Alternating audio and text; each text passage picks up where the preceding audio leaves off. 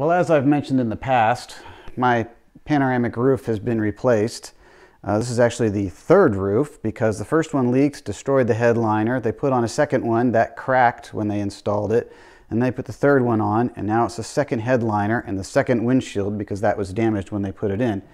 Now you'll notice that I have this panel off. What I came across the other day was that my tweeter that's on the A-pillar, which you can see like that one over there, but the one on the passenger side was not working.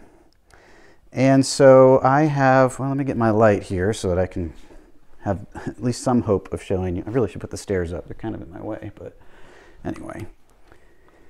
So I took off this end panel, and if you look at, so my bootleg service manual, if you look at the one that's online, which this is probably the same, this is a key fob detector thingy. That's where it lives, is there. There's one on the other side too.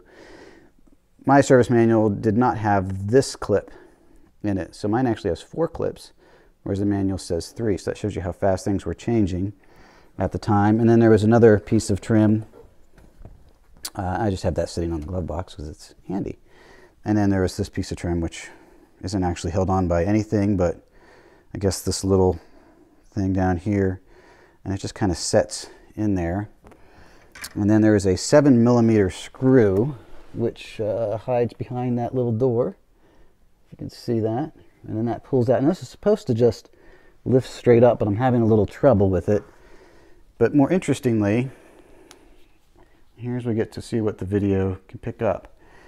If you look under here, you can see the back side of the tweeter, which is there. And there's a black connector which appears to have nothing on it. I don't know if you can see that or not. But more interestingly than that, I'm going to have to go around to the other side to show you, is I think when they were replacing the headliner the last time, they forgot to plug it back in. So let's see if we can orient ourselves again here. So there's the speaker. I don't know if you can see the plug is missing there on the end. I mean, there's nothing plugged into it, but more revealingly, I think, is, I lost sight of it. If we look down under here, well, I can see it with my eye if I can't get it on video. There appears to be the dangling plug that's supposed to go in that speaker.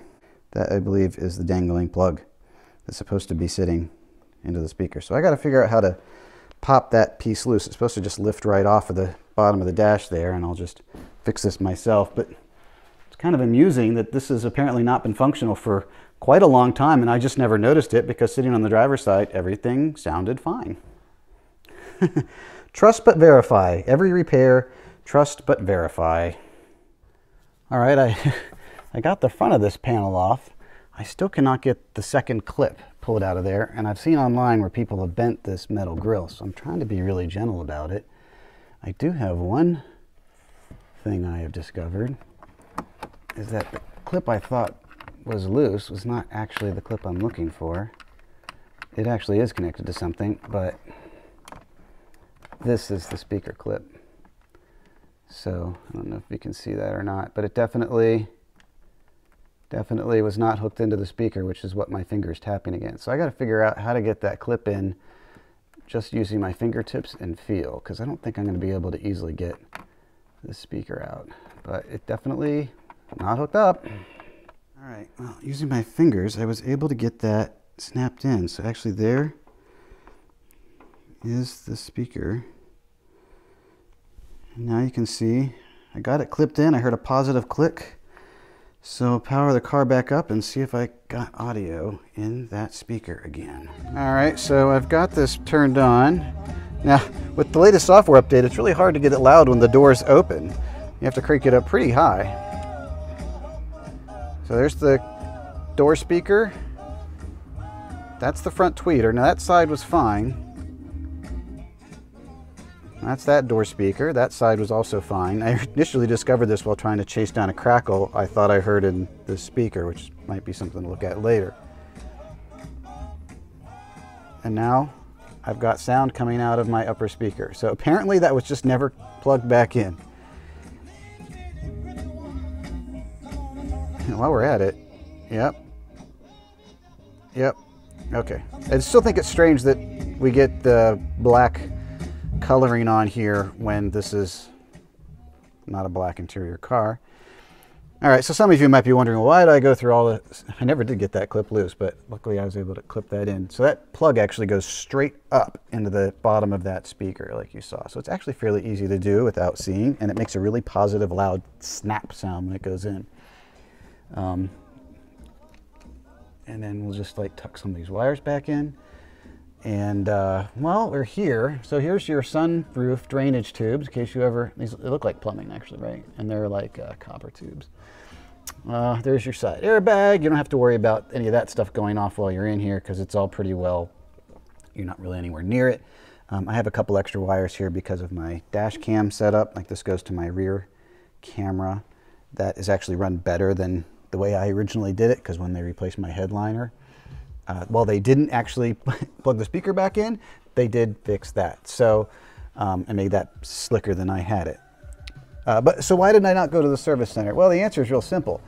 Service center, you have to have appointments. You have to wait for it to come, you know, for them to be able to do it. And then you got the drop off, or you're waiting, and then they're going to charge you and all that. And this took me, I don't know. For the first time doing it, it probably took me an hour just to tinker around out here, but that's okay. I kind of enjoy, oh, there's a throwback song, good Lord. And so that's why. And I encourage other people to also try and fix some of these things on your own. This is not under warranty, and it'd be really hard proving that it was a mistake from when the headliner was done, because that was a couple years ago. I'm actually really amused that I never noticed it until the other day when I happened to be sitting on this side of the car. Anyway, so it's fixed. All good. Now I just got to put everything back together. Easy peasy.